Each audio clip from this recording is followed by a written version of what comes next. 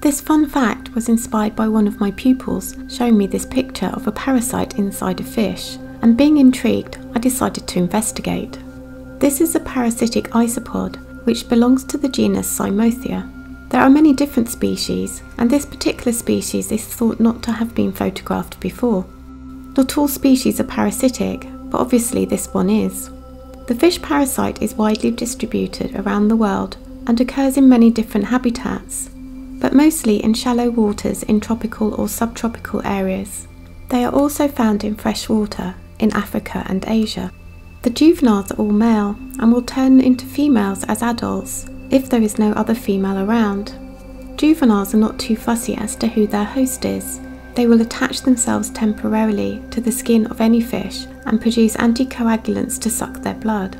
They will detach from this first host in a bid to find the correct species of fish for their adult development. Once found, they attach permanently. Many adults also attach at specific locations on a fish. Depending on the species, they will burrow into muscle or attach on the skin, the fins, the gills, or the mouth.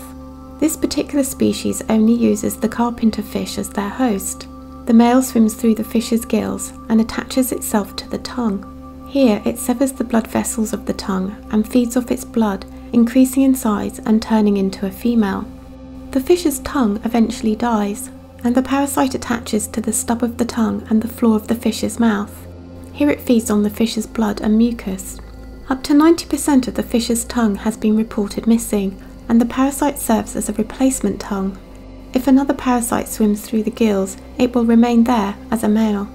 Having a parasite can obviously have devastating effects on a host fish. Depending on where the parasite attaches, damage is done to the gills, skin, teeth and fins. The fish can have heart problems, reduced respiratory metabolism and growth, and even death can occur. Fish that have had their tongues replaced seem to fare pretty well, unless they also have some of the male parasites attached to their gills.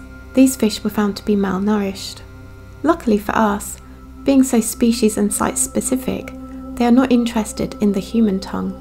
If you enjoyed this video, then please like, subscribe and share with your like-minded friends.